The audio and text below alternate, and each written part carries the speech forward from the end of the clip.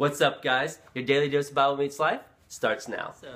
Well, guys, hello. Welcome to Bible Meets Life. Our platform focuses on social issues within the digital space, but we leverage our foundation on Christ, right? So we kind of look at things in a different perspective in the lens of Christ. So in our... Oh, go ahead. Our goal is just to create a more effective way of communication through the devices of social media such as Facebook, Snapchat, Right. Instagram, YouTube, Twitter, etc., etc. Yeah, that's good. And so today we're continuing our series on social shaming, and we're going to spotlight body shaming, right? Because everyone's affected by it, you know? I mean, now more than ever, we just need to develop better ways of engagement on social media, you know, just to really engage more effectively with our community in both the physical space and the digital space, to grow outside ourselves so we can, be more diversely minded, just to, in all spaces, right? Right. Yeah. And we just need to create a more mindful approach as we communicate on social media to gain a better sense of value and respect for ourselves and the community. That's right, and that's great. So guys, I'm happy that you tuned in, and let's go ahead and get this broadcast started, okay? Awesome. All right, so like we mentioned, we're excited. We're talking about a new series called Social Shaming. So just kind of to recap on what exactly is social shaming. Let's just kind of talk about that. Yeah, totally. So personal image and social media are connected in such a way that it can influence the way we view ourselves to meet the opinions of those around us. That's right. And we're just living in an age where consumption of social media is a daily compulsion, and the viewing of others and other people's lives now happens on a massive level. Oh, that is so true. So true. We see it all day long, right?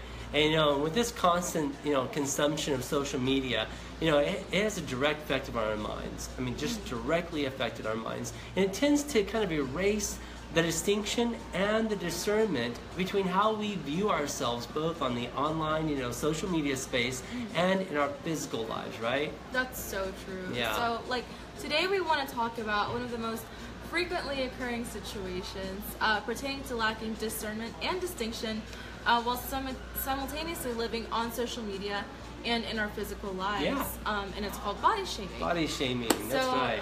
While body shaming can most definitely occur offline, in our physical spaces, most of it takes place online on social platforms today. It's true, it does. So no matter how this manifests, it often leads to comparison and shame, and perpetuates the idea that people should be judged mainly for their physical features. Oh, wow, that is right on. And it does. So, I have a question for you and for the audience. If you're just now tuning in, if you are just now tuning in, I want you to click share in the bottom corner and just share this broadcast out, because someone's going to want to hear it. We're really kind of going deep on body shaming. It's not just one thing, right? And there's so many different avenues of it. Yeah. I mean, things that you didn't even know about, and that we're going to kind of explore today, right? So, regarding my question, have you guys ever stopped to think how often we are told to change our appearance? Think about it. Platforms like Instagram, Facebook, Periscope, Snapchat, and all the rest, they constantly have celebrities or just people like us, right? Even influencers pushing and promoting an array of products and tips or ideas. I mean, we see it every day, and oftentimes promising physical change or enhancement. With for instance, the most popular things is waist trainers, lip injections, hair extensions, weight loss teas. I mean, we see it across the board. And these are just a few, just by simply scrolling through our newsfeed, our Facebook pages, our Instagram pages or Snapchat. I mean, but we see it, right? We're all affected by it. You're so right. And personally, I've definitely seen at least one of those ads, this week. In absolutely. fact, probably even today. And the scary thing is that these ideas can be pushed with the intention of it being either a discernible advertisement or promotion, like a commercial or sponsorship opportunity that is promoted as such, or it can be a more subconscious approach that resembles something more like the encouragement of an idea or tip. Wow, I really love what you just said. Some of the when we see these type of advertisements to alter our appearance, to maybe enhance something, oftentimes it's a psychological, it's subconscious, right? I mean, they're trying to target an insecurity And we don't see that because we just see, oh, this could be an opportunity, but it's really leveraging our identity and the way we want to see ourselves, or the way they want to see us, and we don't even realize it. It's so subconscious, right? Yeah. I mean, it's sad, and the sad thing is most of the time, us people, that we're being targeted with, our insecurities are being targeted. Right. They are. I mean, we all have them. Like for instance, me. You wouldn't believe it, but I'm the shortest guy in my whole family. Like, okay, I'm taller than my mom. Okay. I'm taller than my mom. Thank God. No, actually, I'm taller than my dad too. But my brothers, my daughter, my son, I mean, they are all, they're just taller than me. And I'm like, it's an insecurity of mine, right? It's an insecurity of mine. But, we all have them. You see, we're led to believe, these people, we're led to believe by social media that whatever physical characteristic that we're born with, it's not acceptable. Or maybe, let me rephrase that. Maybe it's not aesthetically pleasing to our social society, right? And so this type of social deception, and that's what we kind of want to call it, right? Because it's social deception. And hey, I see you guys tuning in. If you're just now tuning in, click share this broadcast out. Someone's going to want to talk about it and hear about it, because we're talking about body image, social image, body shaming, things like that. So it's really good. So like we were talking about, this type of social deception, it's created by me. I mean, I'm a little convicted by it. It's created by online, like marketers, advertisers, and that's my industry, and we'll kind of talk about that in a minute. But it's created by marketers and advertisers that have a simple grasp of psychology to realign our God-given unique identity. Sophie, I mean, it's things that we're equipped with. They leverage those things, and they leverage like our insecurities, because I feel short.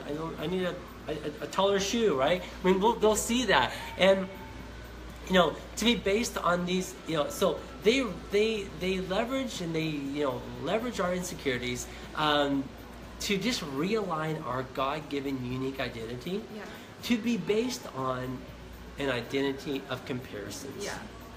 That is impossible to live up to. It's just impossible. And this type of identity, it creates a self-blamed mindset, because I blame myself. I mean, it's my fault. It's my fault that I have these hang-ups, right? And it's all fueled by a false reality of I'm unsuccessful, I'm not happy with myself. That is this psychological, it's psychologically created. It's the way we interpret our these qualities of ourselves that they're like these so-called flaws, right? But they're not flaws. They're not flaws. They're just who we are, how we're made, right? Yeah, and these marketers don't really know anything about their audience or anything about their appearance, but know just how to capture the lost and desperate person seeking the cure to these imperfections that are criticized on social media. That's absolutely right. So a good question is, who exactly is deciding what these imperfections are, and who's deciding what perfection looks like or should look like? That's a good question, because right now, up until this point, we're leaving that in the hands of these marketers, right? If we're allowing ourselves to be blindly aware of it. If we don't if we don't realize our true identity, and we allow everything around us that society has created, like all these cool products or these platform shoes. I don't wear platform shoes, but anything that makes you taller, or what, fill in the blank, insecurity, or whatever it is that's available, we allow those things to supplement, our identity. Or lack of identity. There you go, lack of identity, right. Then we're not allowing ourselves to lead that, right? We're allowing society to lead that, and it's really dangerous.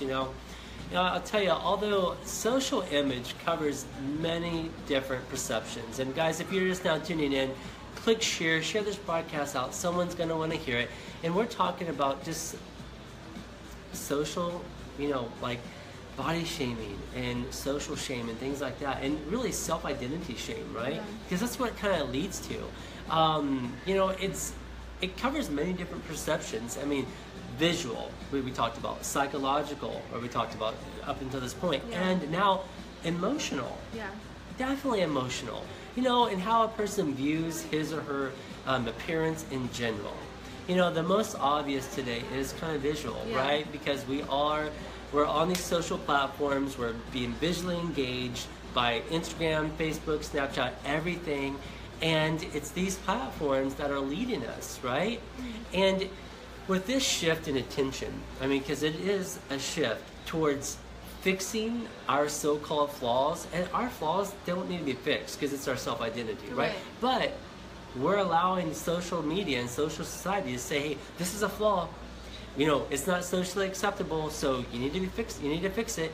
You know, it's this shift in attention towards fixing our so-called flaws that marketers they use psychology to create this inner justification to the consumer, right? Selling us the idea on just how easy it is and socially right Yeah. it is. Now think about that, because they're saying, you know what, this is socially right.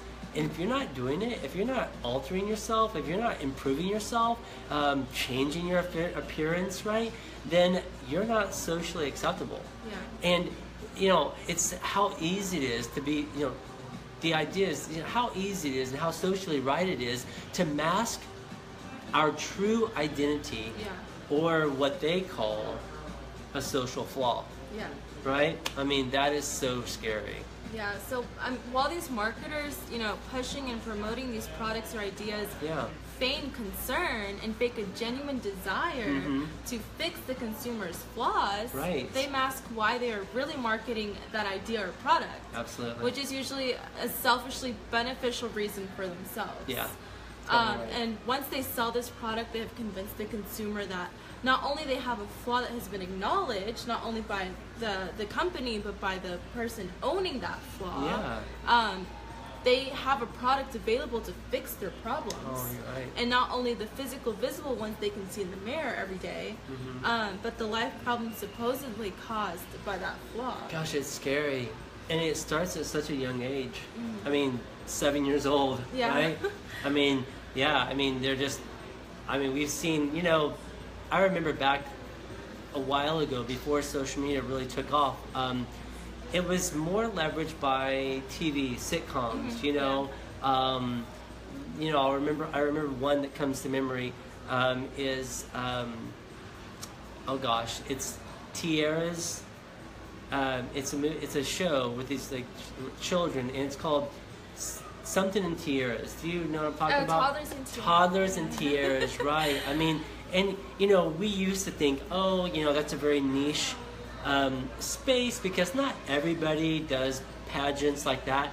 Well, because of social media, we are all a part of a pageant. Yeah. Do we realize that? Like, we are all a part of pageants every single day, and social media and marketers and branders are leveraging our insecurities and just like what's trending to put us on this platform, to put us on this runway of like, you know, of comparison. And the sad thing is, you don't even have to leave your room. You can like sit in your room in dark, scrolling, and be on this runway of life, this runway of socially acceptable life, right? Path. And it's dangerous. I mean, we've never seen it before to this degree because everyone's a part of it.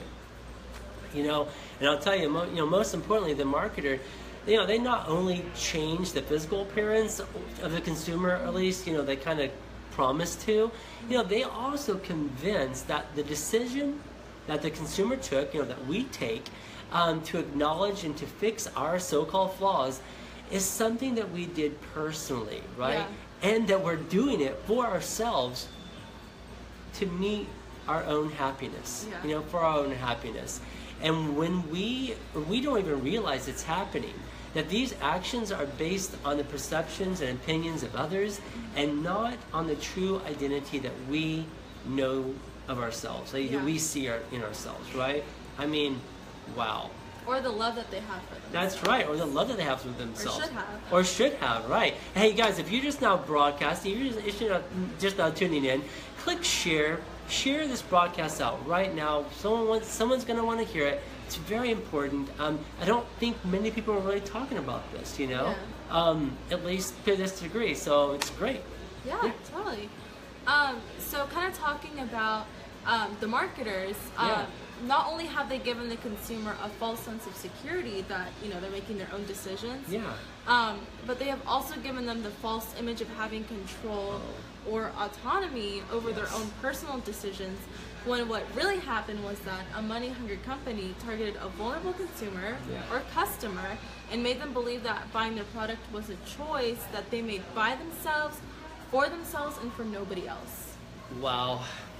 And this kind of just speaks directly to my industry, because you may not know, but I work in advertising, you know, and I mentioned this in the last broadcast, you know, back, oh wow, I saw your phone and I was like, wait, is that my phone? Are we streaming live? Oh no, I don't know, sorry, blanked out. You know, I was thinking about a conversation I had last broadcast about just my career, and back when I first started, or even up to this point, it was, okay, is the company that I'm going to be marketing for, do they have good values, right? Are they criminals? Okay, simple. Are they in the drug industry, as in like narcotics, bad? Okay, are they in the alcohol, because I don't want to really promote that either? Or are they in the like sex industry? Like, I don't want to promote that either. Like, even to the degree of like Victoria's Secrets, I mean, I really believe that they have a lot of body shaming platforms, you know, like issues as well, because they create a false representation of what a woman really should look like and what's valuable, but we won't go down that road. But anyway, I look at companies like that, I'm like, okay, I don't want to really campaign for them because I don't believe in that. But now I realize it's so much deeper and so much broader, right? I mean, if I'm selling a makeup product, and the makeup product, maybe it looks good, but I know that the chemicals or the ingredients of that product are not good. They're like, you know, it's like animal-based products or something that's cruelty or things like that. Or maybe it is a good product, but their marketing campaign is to leverage on your insecurities in life. Like, hey, you don't look good because you're not wearing the right product. Wear this, or maybe it's not that aggressive, but maybe it's what's the word? Subconscious, like subtle in a subconscious way. Then, oh man, I don't know if I can really market them anymore, because I don't want to leverage someone's insecurities, because it leads them away from who they truly are. It's dangerous. It's more than just, ouch, that kind of hurt, that, you know, I feel inadequate. It's more of, you know, that's going to be something that they're going to remember forever. Oh my gosh, and it's generational. Because their kids will see their mother purchasing this product, and their mother or father or whatever, I mean, even could go into their father, like cars, like money, where they're putting their time. They're buying, like, you know, a Lambo, or like maybe even a brand new Mercedes, on the premise that they want to keep up with society, and their friends next door bought a Tesla and they have to buy a new car just to kind of meet that expectation. That is the same thing as what we're talking about. It's shaming. It's shaming. It's image shaming, right? And it's really interesting that you talk about generational consumption of these ideas or products.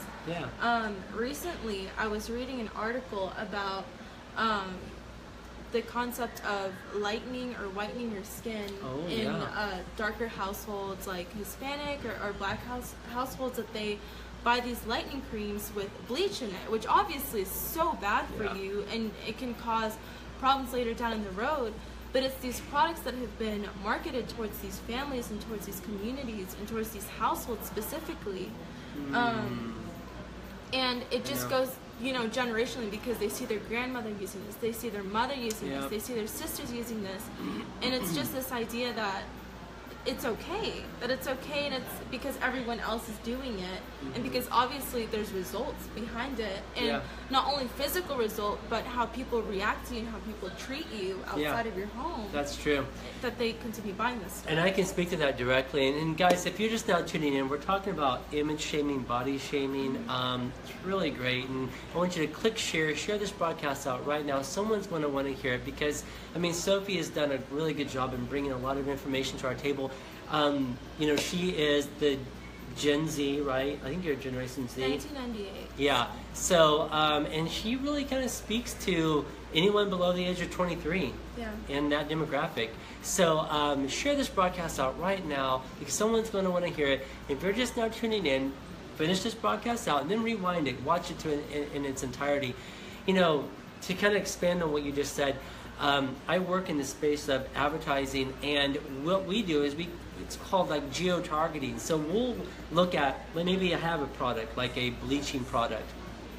Well, I'll look at, okay, what type of consumer is this? And so then demographically, right. And then I'll look at, okay, socio-economic, like how much money, you know, what's the income of this of this type of consumer? And then we'll start mapping them out, and we'll specifically target media campaigns and media blasts and TV and radio to those demographics and to those geo-targeted areas, so that they will stay in that constant state of consumption, and it will be generational. We'll kind of keep them in that net.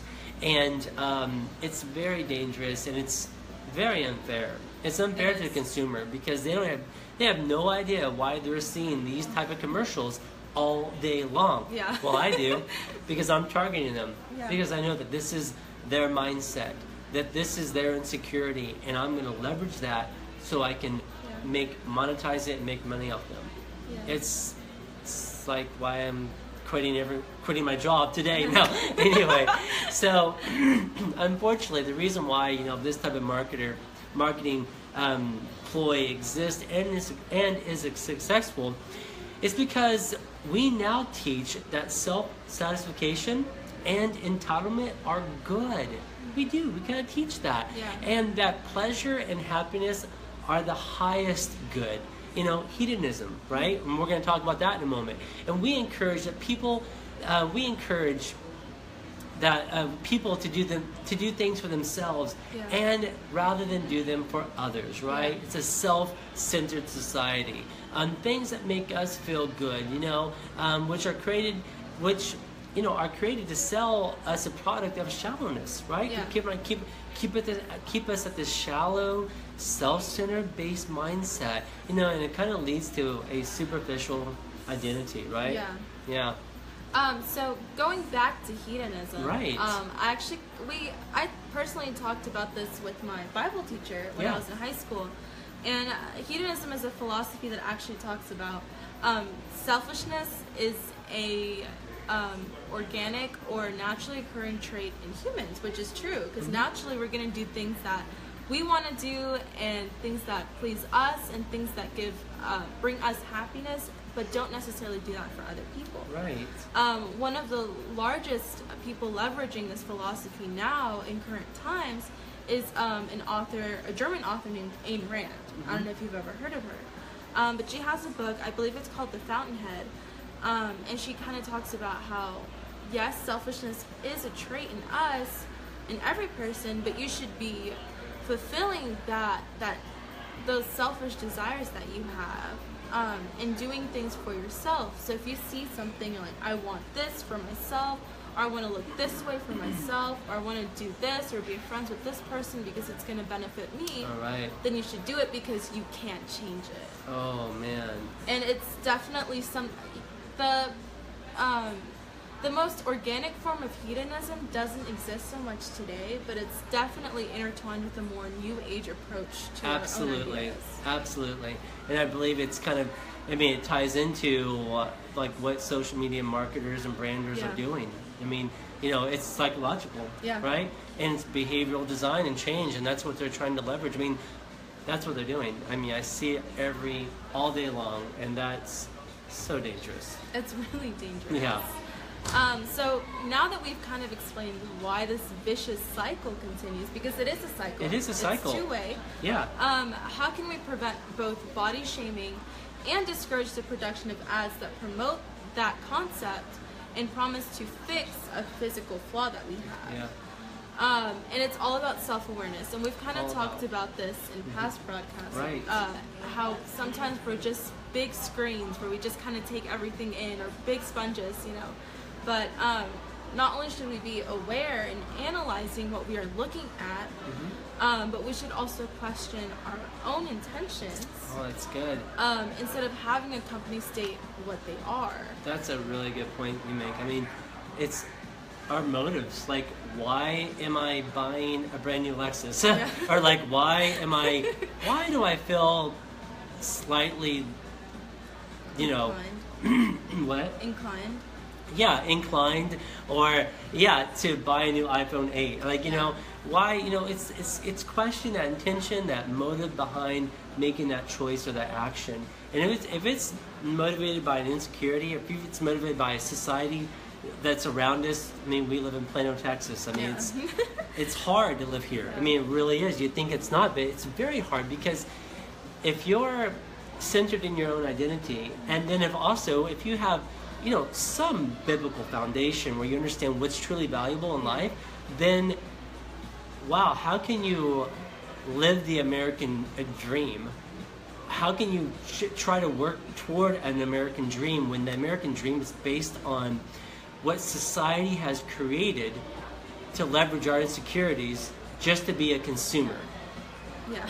Not a good business model. Yeah. Not a good business model in my point of view. Yeah. But it's epidemic, and it's everybody's a part of it. And it's so funny because when the concept American Dream was first coined, it was about ultimately having your family safe and financially stable. But now it's more, when you actually talk to, you know, people outside of the U.S. or just coming into the U.S. about the American Dream, a lot of their perspectives about the American Dream has a lot to do with materialism. Absolutely. And social standing.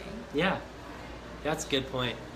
That's a great point, and I'm happy you mentioned that. Yeah. Hey guys, we see you tuning in. If you're just now tuning in, click share. Share this broadcast out. Someone's going to want to hear it. We're talking about image shaming, body shaming, and really just social shaming, and how we're all a part of it, and really how to pivot away from it, because of social media, and it everyone's affected from every generation. It's multi-generational, you know.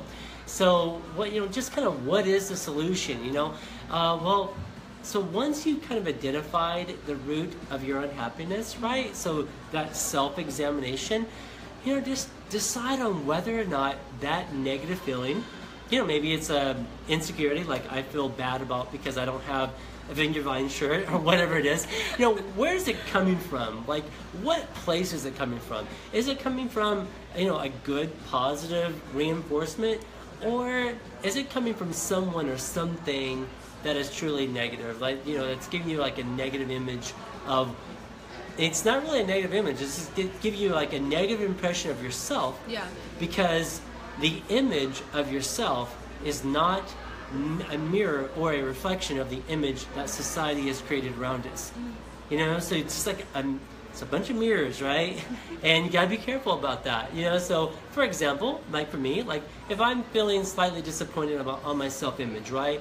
I could either be inspired to exercise by hearing a speech on Instagram or a YouTube video or a Facebook post of like taking care of my body, or secondly, you know, alternatively, I could be crushed because I'm feeling inadequate, being compared to somebody that I see on Instagram or Facebook, right? So it's a two-way street, and you just really have to kind of determine, you know, which path you're going to take. Because body shaming, you know, it's, as a whole, it's not right. You know, with spiritual reinforcement and encouragement to take care of ourselves, you know, and have fun, you know, with our appearance, that's perfectly okay. I mean, that's great. You know, we want that. But we don't want to compare ourselves that, from a society that's saying we're not adequate, that we're inadequate. I mean, that's the path that it's going to lead to self-destruction, completely self-destruction. And, Timothy 3, verses 1 through 17 says, just a quick overview. It just says, but understand this, that in the last days there will come times of difficulty, for people will be lovers of self, lovers of money, abusive, heartless, unappeasable, brutal, not loving good, treacherous, reckless, someone with conceit, lovers of pleasure, like hedonism, rather than lovers of God. Yeah. And unfortunately, not only are the people selling this idea of fixing flaws, or that you should be fixing these flaws, but and these companies are money hungry, deceptive, and abusive. Yeah, that's true. Because they're tapping into man's first instinct, which is selfishness. They are, absolutely. But they make us distractingly insecure, and we fall victim to body shaming. We do. I mean, they distract us from away from who we are, like our own. It's like it's not a flaw that I'm, like 5'10". It's not a flaw, but when I'm around everyone that's 6 foot, it sure feels like that, right? Now that's my interpretation of it, okay? But if I see myself as, hey, I'm uniquely made, I'm created and I'm able to leverage everything that I do to make a deeper impact, to live, then I'm not going to be worried about that, okay? So then secondly, what if I have acne and then I'm around people who have beautifully, flawless skin, and I'm like, what do I do? And then I'm seeing all these makeup products to fix that or whatever. Well, okay, then of course I don't want to have acne, but I see that, okay, in order to fit in, I have to buy these products to fit in. Okay, no, right? I mean, that's a weird. It's not okay. It's not okay. But I mean, it's just like things like that society is leveraging to, just to create this false identity. And it could be anything. It could be with weight loss. It could be with hair color, like you mentioned earlier. It could be with skin tone, like the color of your skin, like skin bleaching. Anything that. Now the acne is a little weird, okay? Yeah. Because we can all have it. But I mean, skin tone, anything like that, just to change and alter our appearance when it doesn't need to be changed at all. Yeah. I mean, it's not right. It's dangerous. Or making somebody believe that it's a flaw, like you said. Right. When it's not a flaw in the first place. It's absolutely. It's so bad, and they make you think that there's something wrong with you. Yeah. Yeah, it's true. Yeah, I mean, not only do we need to present our bodies, just as a living sacrifice, just to Christ, to ourselves, and not to society, because that's really what we're doing, right? Yeah. We're sacrificing our identity and the way we see ourselves to society. And our money. And our money. Oh, wow. Good point. Yeah. And our money to society, just to change our identity to something that it says it needs to be. Yeah. Right? I mean, we can't be doing that. We need to present our bodies as living sacrifice to a new identity. The identity that is based in who we're created to be, which is the identity of Christ, right? And our intentions and our actions too, right? Yeah. Everything. And I really do love what Romans 12, 1 through 2 says. It says, do not be conformed to this world. Do not be conformed to this world, but be transformed by the renewing of our mind. Yeah. Just to be constantly renewing our mind every day, because it is being renewed on social media if we're watching it, right? And just to just to allow Christ to be our guide, and that is tested and to leverage discernment and what Christ wants for us and what is good and acceptable under Him and who we were created to be. I mean, it's we have to stop letting marketing and social media, promote itself inside ourselves, right? Yeah. I mean, we have to stop that, and we also need to stop a self-centered side of body shaming, right? And that starts with us. If we allow ourselves to shame our own body and shame our own image, then nothing's going to change.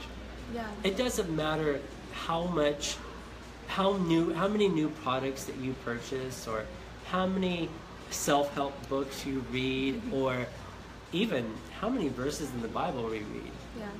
If we still allow ourselves to be, conformed to this world system, then it doesn't matter. Yeah. Because we're never going to change.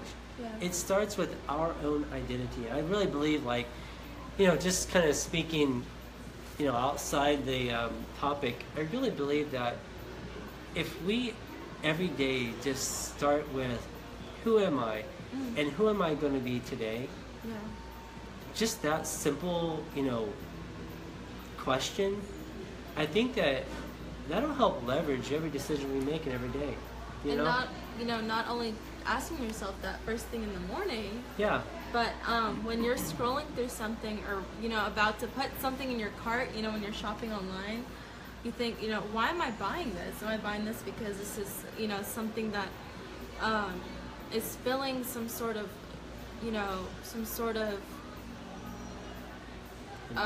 emptiness, Yeah. a void, some sort of sense of dissatisfaction with ourselves? Or are we buying this because it's just, something that we want, and it's not necessarily something bad? And I have that problem all the time. And guys, we're just about to finish up. We have 2 more minutes, and then we're out of here. So thank you for hanging in. If you're just now tuning in, click share this broadcast out. We just wrapped it up, and I want you to rewind and watch it in its entirety. But like Sophie was saying, I have that problem quite a bit, because I was raised to believe that image is everything. That image, I was really raised to believe this one kind of principle, or not only, but it was a big part of my life, that that clothes make the man. Clothes make the man. Clothes make the man. I mean, it's kind of I think it's probably from my dad's generation, but clothes make the man. And I was always, okay, how I look, if I always look good, if I always dress right, if I always drive the right car, then people are going to think that I'm this image, and the doors are going to open, And what I realized is that none of that's true. None of it's true at all. I mean, it leads to a life of complete loneliness,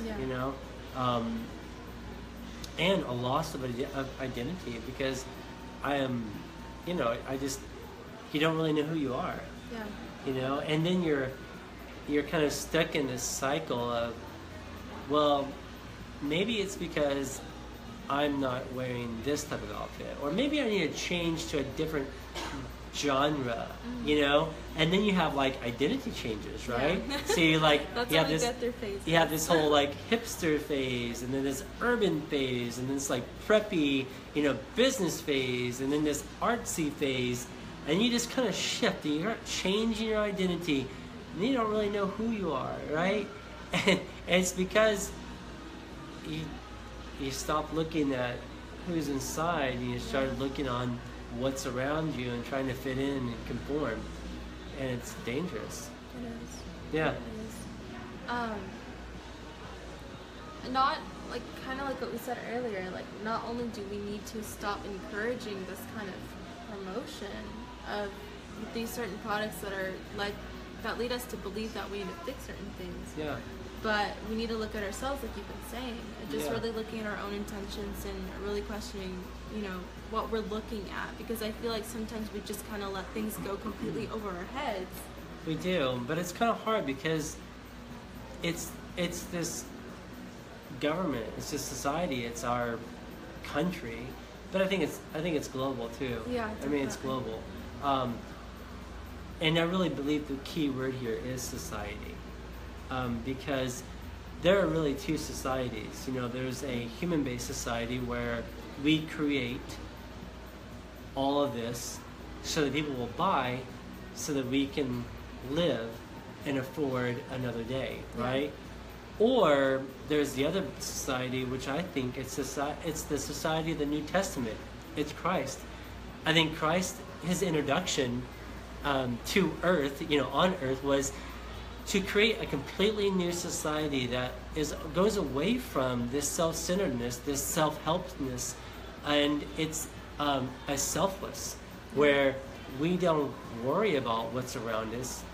We just allow ourselves to see ourselves and to be ourselves, and then not having to leverage around us. And it's not having to buy this new fill in the blank to feel like you have to fit in.